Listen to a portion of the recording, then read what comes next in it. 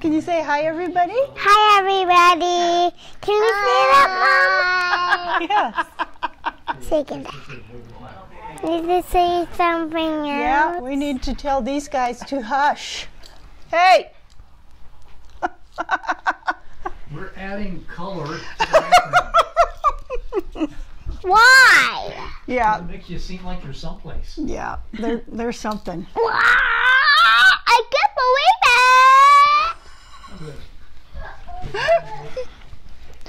Okay, welcome to Victoria Knits. I'm Victoria. I'm Russell. Yes, you are. And who's that? Who am I? Mommy. But what's my name? Vanessa. Very Good good. job. Russell. Very good. Vanessa Hendricks. And I'm Hendricks. You're a Hendricks also, aren't you? You are? No. It's been a while. You're married. We're a little rusty here, but we're You're married doing to our Poopa. best. Yes, I am married to Poopa. That's right. Russell, have you ever seen a snowflake this big? Yeah.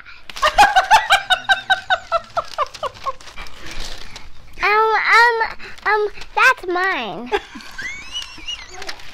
Oh, Lord. When I was doing my Montana facts in Vlogmas, I forgot this one. In 1887, I believe it was. Which one is Yep, mine? 1887 in January in Fort Keogh, Montana, they recorded. Albert, help me make that. Really? Well, I made this one, but I bet Russell made another snowflake, huh? Yeah. They recorded a snowflake that was 15 inches across. Wow, I know. that is big. Can you believe it? Yeah. I can't. I have a hard time believing that. Who wouldn't love to see a snowflake this big? Now, they do say there are plenty of snowflakes measured at like 2 inches, 3 inches across, but they say this is possible. They say this is possible because what happens is wind forces the falling snow together, and together they can make a big snowflake. But many people at Fort Keogh reportedly saw 15-inch snowflakes falling. That would be something to see, wouldn't it? Oh. What? So I had my, hopefully, my final surgery done on Monday on my face. I'm not sure how much I want to talk about it. I've talked about it and talked about it. I'm tired of talking about it. Don't forget it. Stop hurting. What? It stop hurting. Stoppertine? Okay. Not sure what that's about. Oh, and I want to thank Aquila from the Lefty Knitter podcast. She sent me a big box of items. That was so nice of her. I don't know how people manage it, but she keeps, she and other people I've seen have kept track of their leftover minis so they can write down exactly what they're sending you, which is fantastic, and I think that's just the best. Can I have a sucker? She also Good, and be quiet. knows Russell very well, and what did she send, Russell? Suckers. Suckers. She sent suckers, didn't she? You've already had 2 of them. You had the Mickey Mouse first, didn't you? Yeah. That was really good, wasn't it? After breakfast, I bet your mommy will let you have another one. You can have one now. Okay. Which one do you want? Pink one. Okay. I got the pink one. I really wanted to thank Aquila for that package. It was really, really sweet of her. This camera keeps getting moved. Okay, so yeah, a little bit of a rough start to this podcast, but that's to be expected. It's been a while. So I went on a day trip with my friend Janet, and we went and did a lot of things together, and that's what I'm going to show you next. What color is it? You don't have to whisper, Russell. What color do you think it is?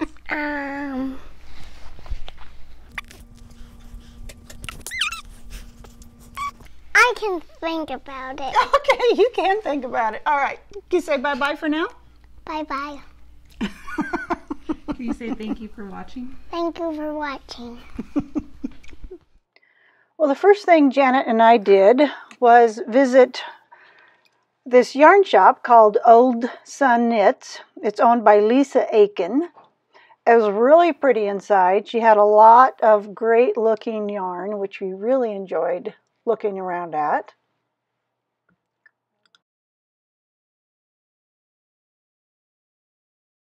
I should have taken some pictures with Lisa, but I got distracted by her dog.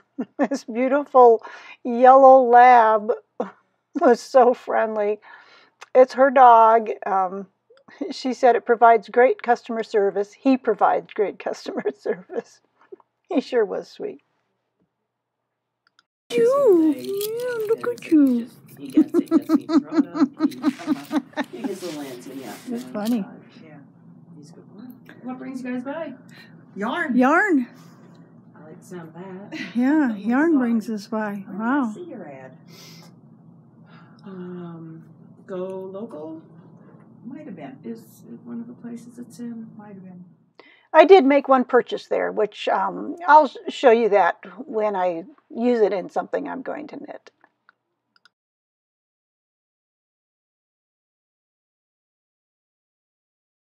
And then Janet and I decided to hike on the Whitefish Trail. I didn't even know this trail existed. We went to the Lion Mountain Loop, and it goes up to Skiles Lake overlook, which was really, really pretty. We weren't sure if we were going to need snowshoes or not. We would have if there hadn't been so many people who had tramped the snow down plenty, so our hiking shoes did the job. So it was great. It was a lot of fun. It was a great day for a hike. It was really pretty up there.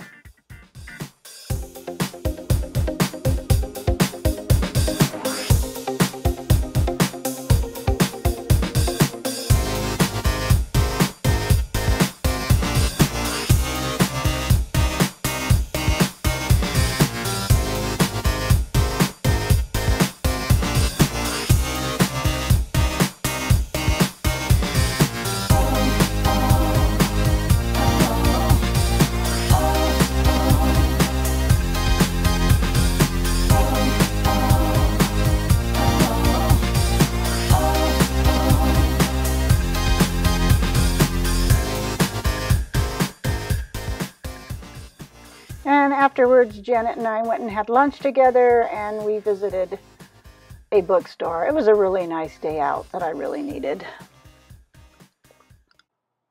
So let's talk about some knitting. I finished this shawl. It's called The Ridge by Jean Benken Draper. I knit it as a sample for Cappy, whose shop used to be called The Yarn and I, but now she has changed it to The Yarn and Us in order to include her husband Brian. Cappy sent me the yarns that are used in this, and they are Plumeria Lay is the multicolored one, and the solid pink is called Wild Orchid. And you can check out Cappy's shop. She's on Etsy as The Yarn and Us. I liked this shawl, and I enjoyed the pattern. The only critique I have of it is that when someone talks about short rows on a pattern and then does not tell you to wrap and turn, yeah, I have a problem with that. And that was my only downfall here. He never said wrap and turn, he just said turn, and I assumed he was going to adjust for that afterwards, and he did not. So, but I think it turned out pretty well. I was happy with it, and so was Cappy. Hi, we're going to see if this works. I know there's some background music here. Kim and I are at a coffee shop. I think it's called Wild Coffee Company. That's their coffee cup I got.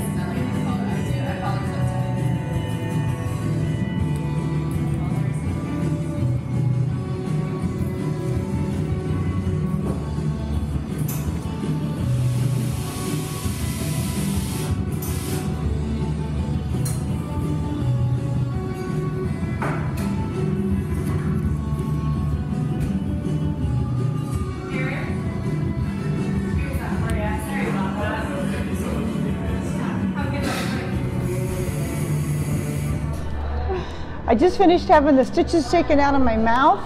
It's still really sore. And he's going to allow the top part that he cut into to heal on its own without stitches. It's called granulation wound.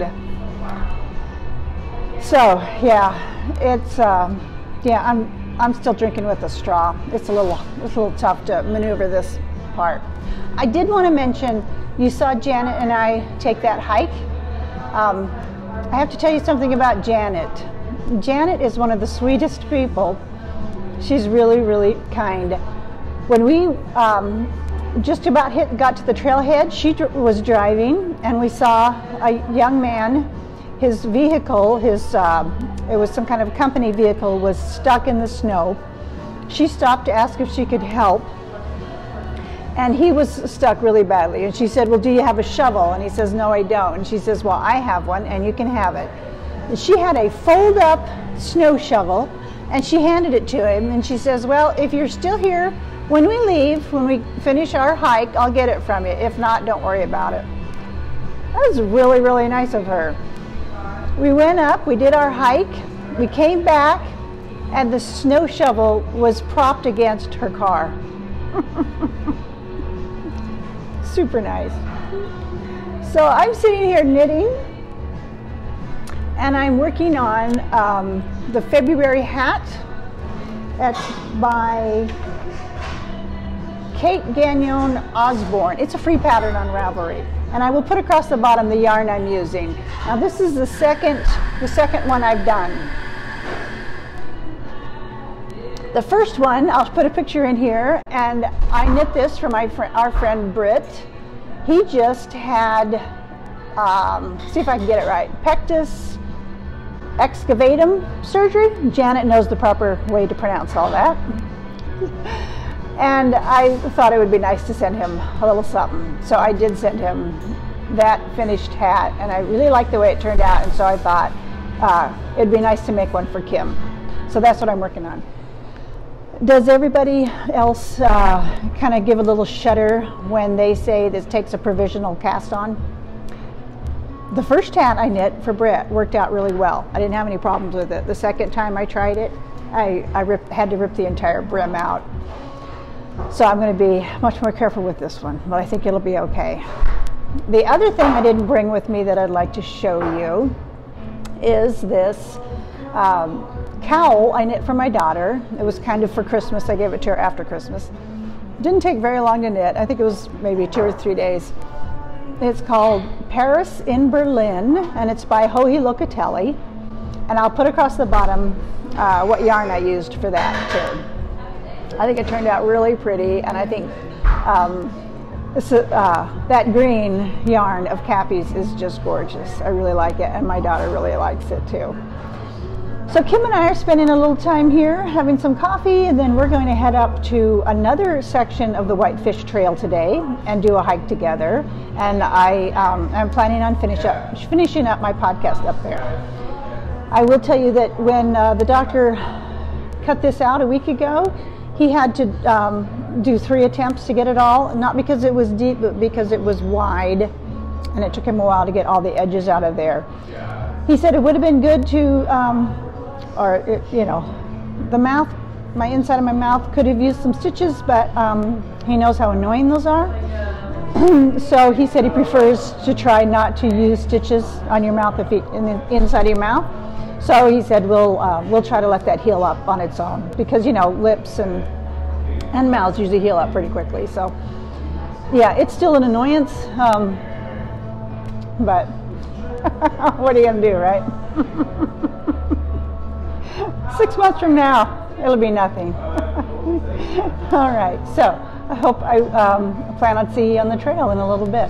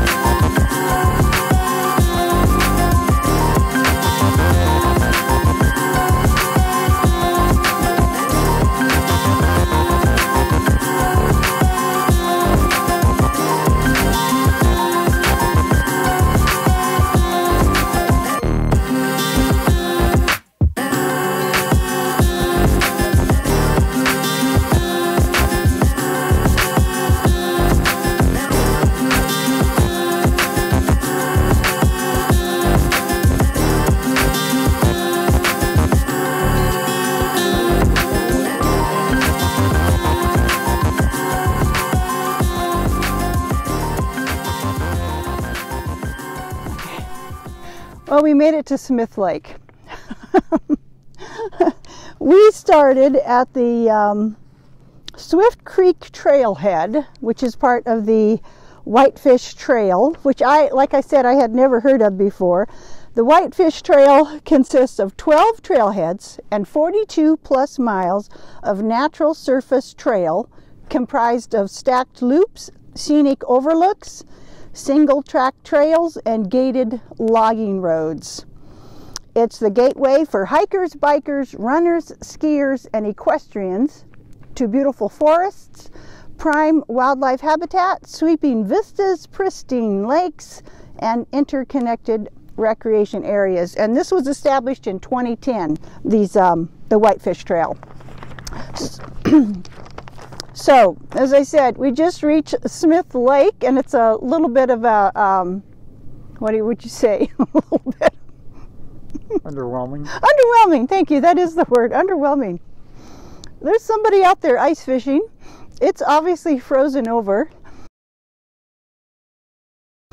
I was excited on the way here because I thought, oh, the sky's blue and we're going to see a really pretty lake once we get there.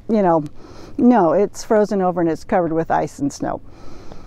It's 2.5 miles to this point, and yeah, it was a hike, wasn't it, honey? It was a hike. I did want to mention, when I was talking about that Paris in Berlin by Joji Locatelli, the cowl I made for my daughter that I showed you, it's supposed to take 1 full skein of fingering yarn. I ran out of yarn on that, and that's probably because I'm such a loose knitter.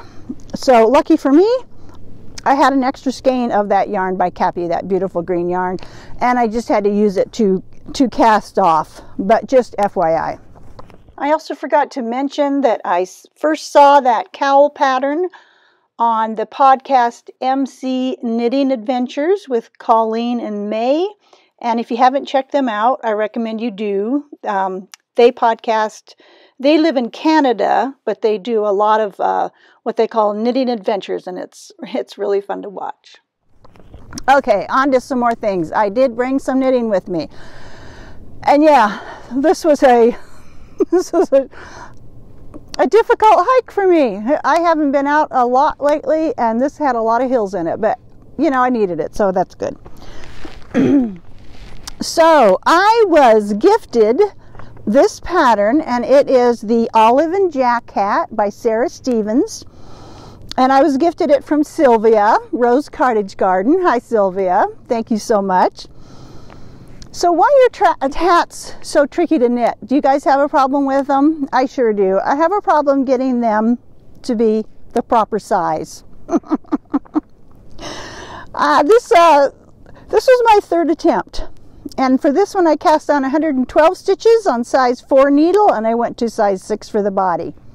And I like it. I like it a lot. The yarn is Little Fox yarn, Vulpine DK, and it was a skein of yarn I won from Jenny of Lucky Jenny Knits. Remember Jenny? She had that Lucky Jenny Knits podcast, which she quit a while back, just because she was too busy, and I get that. She works, she has children. It's tough. And Candy of Paws for Stitches. I won this from those two. They were doing a giveaway. Candy also quit her podcast. So on this one, I just worked 3 repeats because I didn't want a slouchy hat, and I finished it in 2 days. And why don't I put it on for you? What the heck? I've already got hat hair, so it won't matter, right? I like it. It's a little bit loose. It would fit nice and tight if I had, if I kept one of my my little ear wraps under it. But I like it. It's fine. This yarn was just gorgeous to work with. Really soft and really, really pretty. Really nice yarn. I like that a lot. And I like that hat so much I made another one. This one I used Uru yarn sugared worsted in the Wolves colorway. I got this yarn from Knit Crate, and this time I modified it a little bit. I made the brim quite a bit deeper so it would turn up around my ears, and I like that style too. I love this yarn. You know, I love this yarn so much. I tried to buy more of it when I got it from Knit Crate because I thought it was so pretty, but I couldn't find any more of it, which I was really bummed about. But anyway,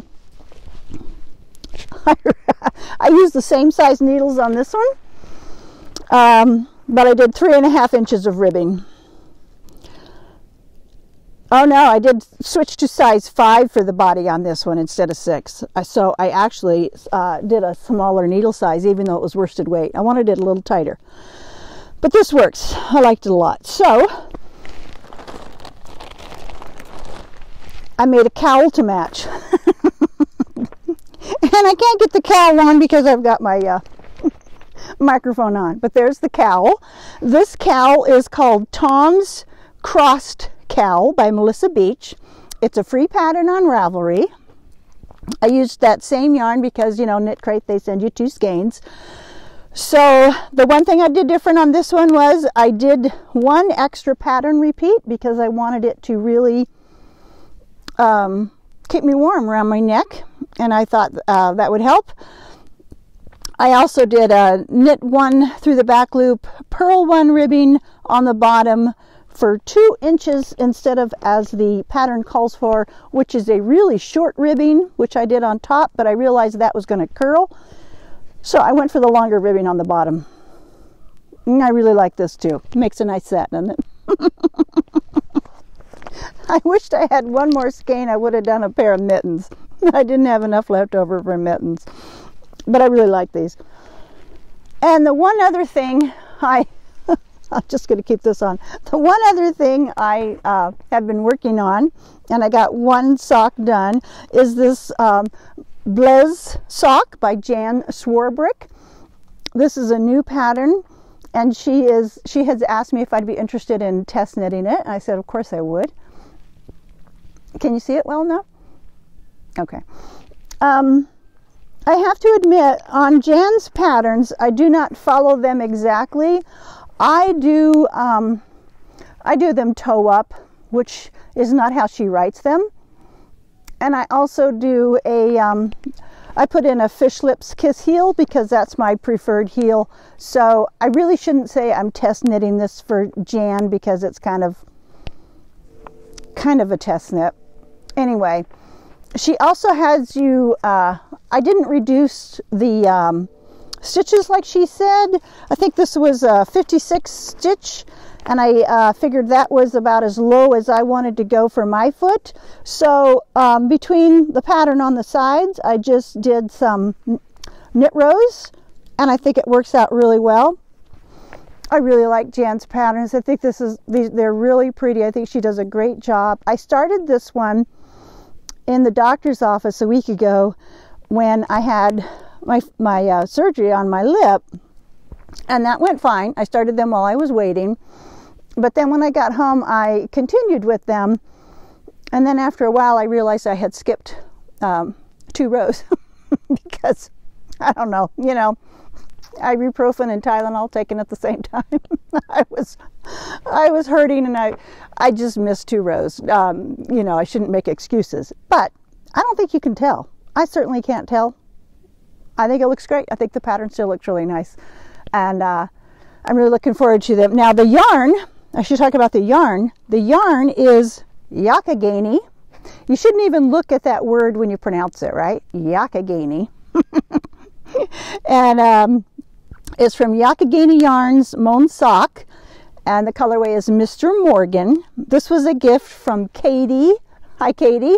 She is for sure on Ravelry, and I'm loving this yarn. These are going to be in addition to my Christmas box of socks because I was gifted this yarn at Christmas time, and that's that's what I'm using as an excuse to put them in my Christmas box of socks. I think they're going to be really nice. I'm really looking forward to finishing those. We turned it around because of the sun's bothering us. So I did want to say thank you to Allie from Little Drops of Wonderful. She had sent this M&S Christmas pudding, and I ate it. I ate it plain. I know everybody said I should have put a sauce on it. But I heated it up in the microwave per the instructions, and it was delicious. It was so delicious. I ate the whole thing by myself. I would say, and I've always kind of wondered what Christmas pudding really is, and I would have to say it's kind of a cross between our American bread pudding and our fruitcake. Not as dense as fruitcake, but denser than bread pudding. Delicious, really delicious. Thank you, Allie. I loved it.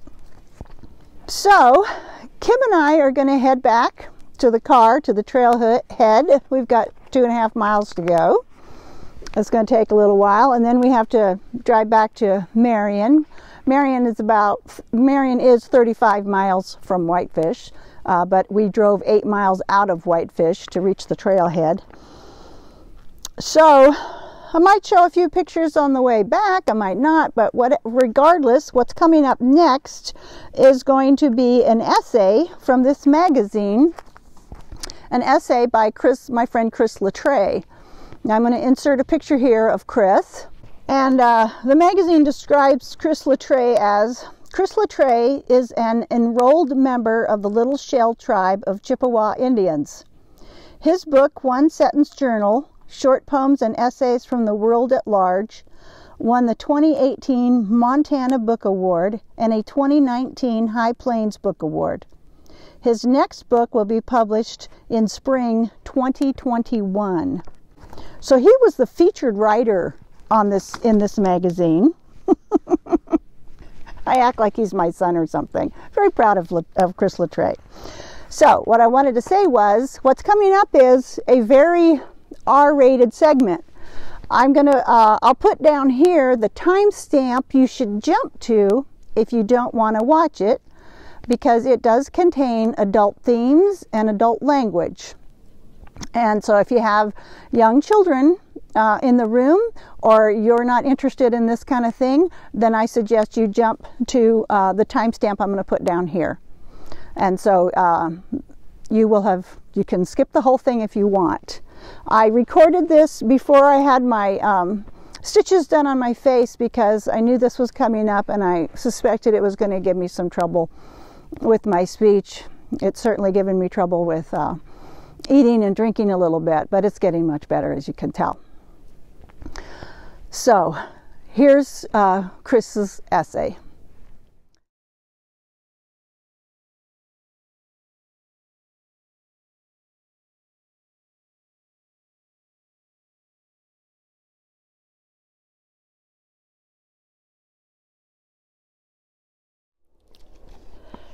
The wee hours. Sitting in my chair in the living room. My dog Bucky, a 2-year-old Jack Russell Terrier, is in the yard doing whatever it is she does out there when she gets me out of bed. Moonlight is spilling across the dry grass, the porch, and through the sliding glass door. I love nights like this, the phenomena of them, the way they call me to walk out into the darkness. I rarely do, even though I will pay the price for my wakefulness tomorrow. I've been reading a book about Sasquatch in the Great Bear Rainforest of British Columbia. I spook myself imagining some gigantic form moving in the night outside, hunkered down out by the propane tank against the back fence. Its huge shadow obscuring the starlit sky as it stands to full height. That is something else I love. The notion that maybe, just maybe, these creatures could exist. People believe in wackier things, right? I choose Bigfoot. I want to visit that part of the world where tales of the Sasquatch abound, which extends from the Campbell River in British Columbia north all the way to Alaska. It is a wild, rainy, and primeval place with a rugged, storm-pounded coastline. Maybe when I burn my last bridge and my heart for community gives out, I'll disappear there instead, living out my days as a hermit. It's a fantasy I often indulge in. The reality is I'd probably end up dead at the hands of some meathead Canadian trophy hunter mistaking me for a bear. There are worse ways to go. It might even be a worse experience for the hunter. My cares would finally be over. he would have to live with himself. Then again, that person may not care after all. I shouldn't underestimate the moral turpitude of the run-of-the-mill trophy hunter. The Great Bear Rainforest is a magnificent place. At 12,000 square miles, 15.8 million acres, it is the largest temperate rainforest in the world.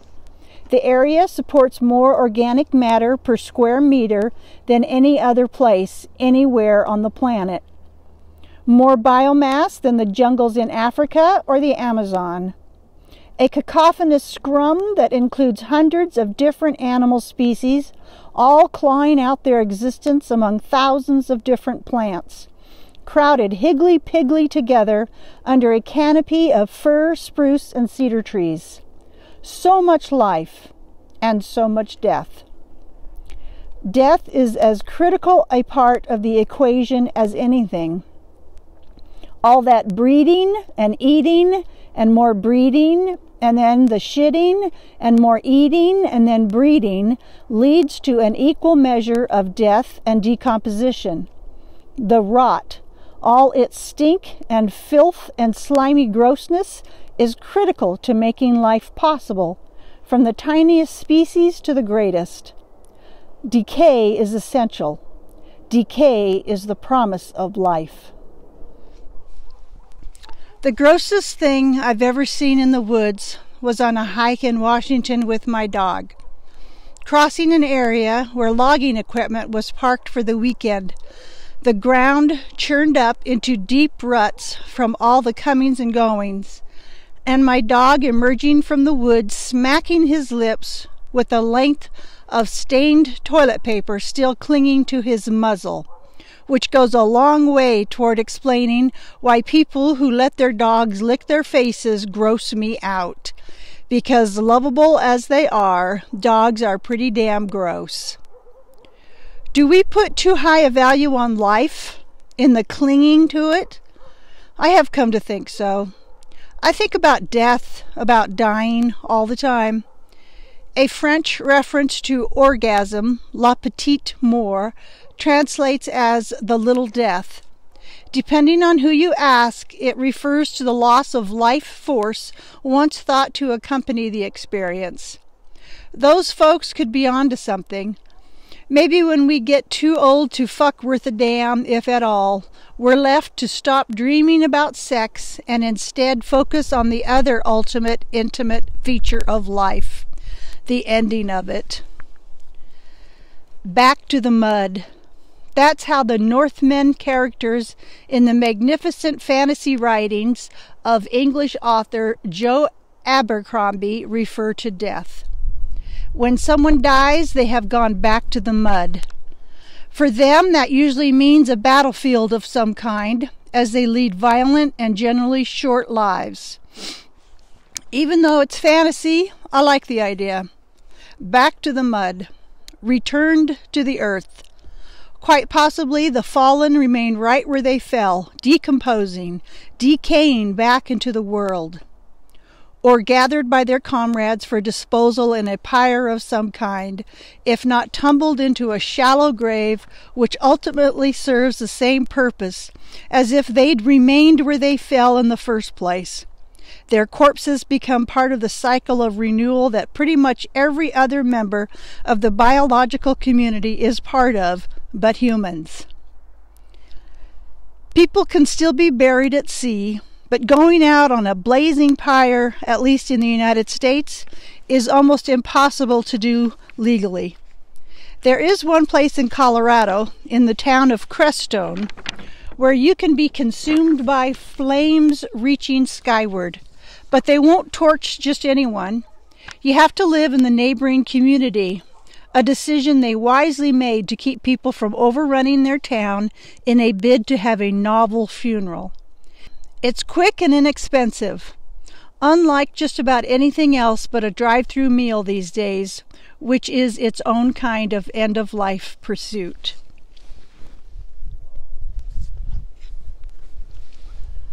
Death, typically, is a big toxic money maker in the USA. Funerals are expensive. Coffins are expensive. All the chemicals used to preserve the body are expensive, and nothing you'd want near you while you are alive. This has only been the case for maybe the last 100 years or so. Back in the day, if Grandma passed in her bed, her body would be dealt with by the family and likely laid to rest in the family plot out back. That can still happen here in Montana, but there are all kinds of laws and regulations one must follow. Most of us die with so many lingering obligations tied to us that the man needs to know what is going on and who those tendrils will be attached to among the living relatives of the deceased. We have our debts and our estates and all the shit we've accumulated over a lifetime that someone, probably grieving and not wanting to have to deal with it, has to resolve. I don't want any part of that. I don't want anyone to have to clean up my living messes after I die. I can't think of a worse thing to do to someone as my final act. There is a growing movement toward natural burials, or green burials, in America, but it's slow going, which isn't surprising. No industry that essentially prints its own money, as the funeral industry does, wants to see anything simplified. But the idea behind this kind of burial, besides lowering the staggering costs of a traditional burial, the 2016 national median cost of a funeral runs $7,500 to $8,500 depending on the options you choose, according to the National Funeral Directors Association, is to get the decomposition of human bodies back into the earth where it belongs, where it was meant to end up. I saw a CNN report in May 2019 with a lead of Washington has become the first state in the nation to pass a law allowing composting as an alternative to burial or cremation of human remains. The bill goes into effect in May of 2020. Think of how you take your coffee grounds and vegetable scraps, cover them with straw, and wait for them to turn to soil. That's essentially how human composting works. A facility manages the remains, probably not a minimum wager in muck boots wielding a pitchfork to turn the pile, but who knows. And after a period of weeks, you receive a box of soil to take home, and if you choose, grow food or flowers in. That's an improvement over ashes in an urn, isn't it? Who wouldn't want to plant a grandpa tree, for example? It seems a little weird, but it also seems a hell of a lot better to me. Would I rather look at a cheap piece of ceramics on the mantle or sit in the shade of something grown in the remains of a loved one? It's a no-brainer. Why all this brain energy on death and dying? As I finish this essay, months after starting it, it is the evening of the 5th anniversary of my father's death. I write from the cusp of Halloween, Samhain, when the spirits of the dead are said to be closer to the living, the veil between worlds at its thinnest. I like the season, even with all its dark energy. I think of my father, who died in his sleep after a long illness, his body in decay from the inside out. Dying in one's sleep is maybe the best way to go, though I still think the poet Jim Harrison's death at his desk, writing a poem, might be the ultimate. And I like to think my father's letting go was gentle, maybe even happy. I lament what came after, my last sight of him being nothing more than a shape in a black bag being wheeled out of the family home on a gurney. Dad didn't want a funeral. He wanted to be cremated, and he was. So there is no graveside to visit. I don't know where his ashes are, presumably in an urn somewhere in my mom's house. The family home is owned by someone else now. All the pets buried there, beloved companions, in earth belonging to strangers. Even the mill where Dad gave more than 40 years of his life is slowly being dismantled, with what remains of it slowly rotting into the ground. A toxic blight destined to become a Superfund site. Too often that is the kind of decay we humans leave in our wake. With each passing year, short of memories and some few photographs, it's like Dad wasn't ever here. There's nowhere to mark his presence. There's nowhere he loved enough to say he wanted his remains to reside. That, to me, is tragic, and I have yet to come to terms with it.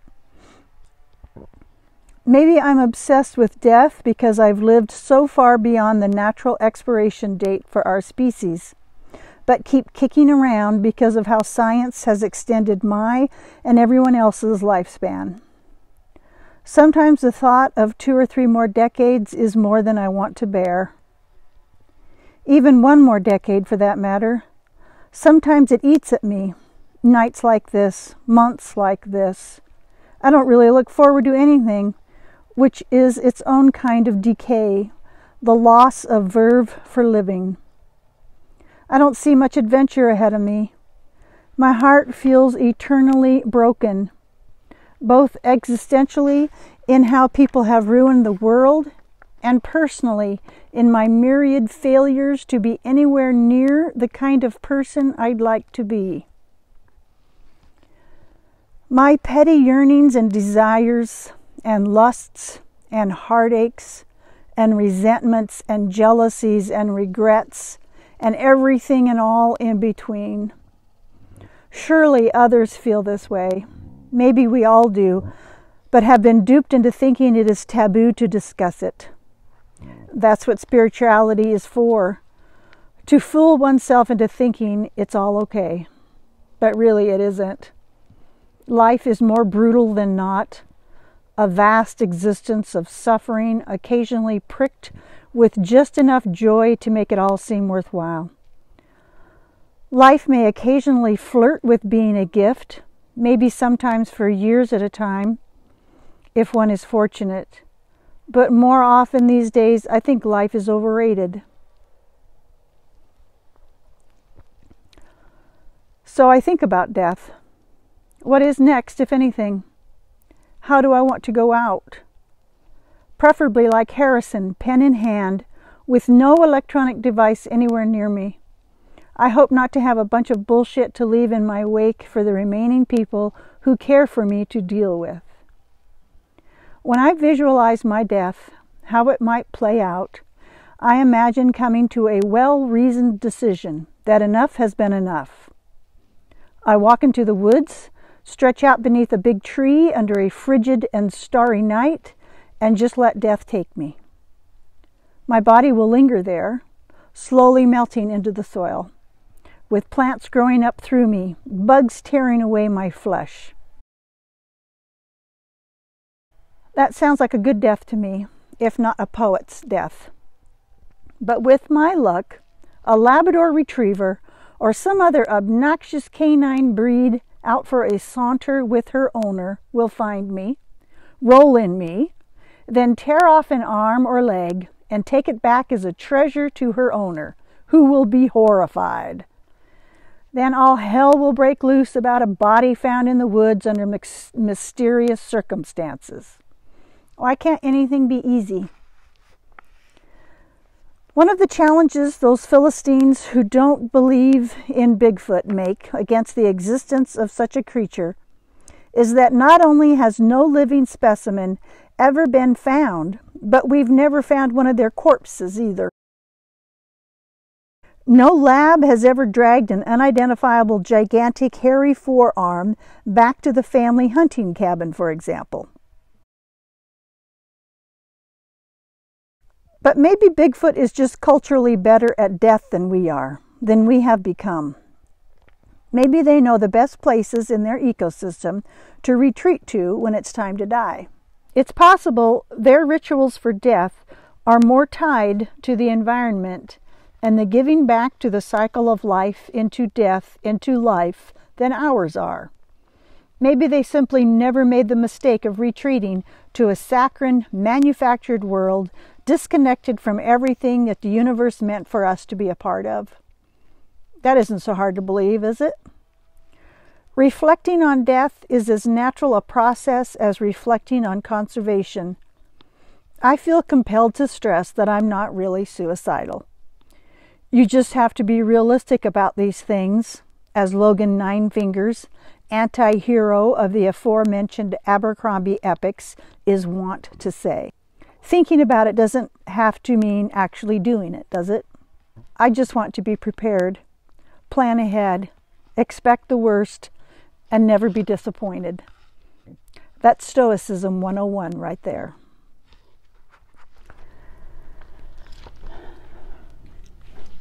Back to my late night reverie.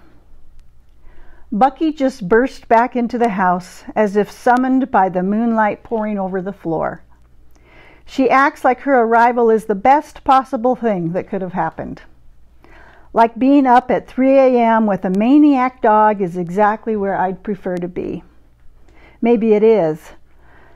Maybe her verve for life is enough to keep me excited about mine. Her joy makes me smile, and that is a magical gift. She pauses at the kibble bowl, crunch, crunch, crunch, then makes a dash down the hall for a drink of water. I lure her back to her kennel, her cabin, with a biscuit. Cheeto, the house chihuahua, stirs just enough to get a piece as well.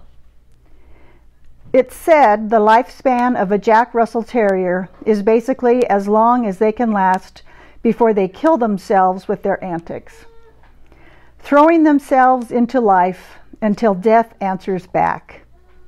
Is that such a bad way to live? I don't think so. It beats sitting in a chair, sullen, waiting for an approaching shadow to forever shutter the moonlight.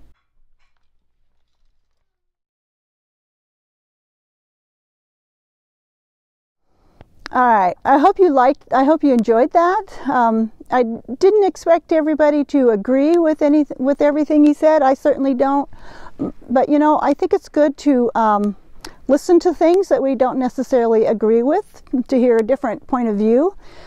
And I really, really enjoyed that essay of his, and I hope you did too. So as usual, there's going to be some off the porch segment, a little bit of that. There's going to be a little bit of the grandsons. I just want to thank everybody for watching. I really appreciate it. It's as you can see, we've been getting some snow here in Montana finally, and it's getting chilly too, so that's a good thing too. Anyway, thank you so much for watching. Goodbye from Northwest Montana, and I hope I see you next time.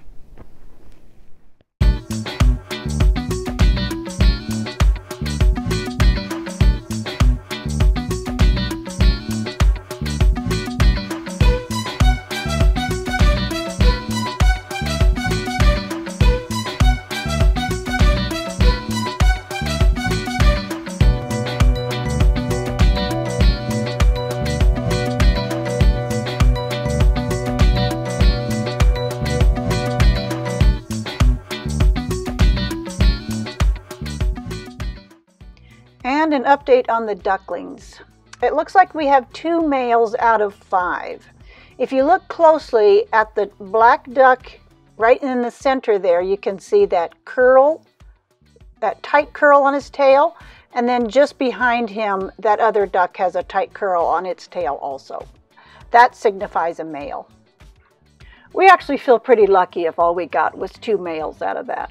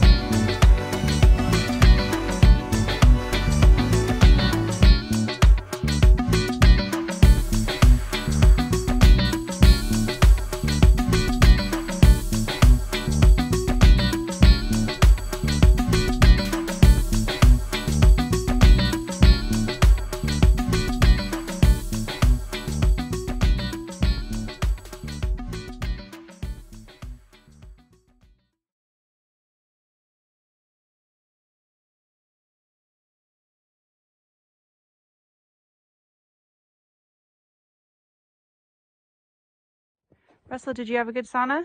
Yeah. Is it snowing? Yeah.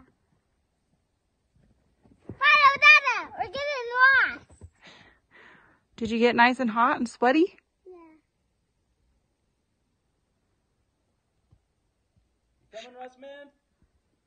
Let's go.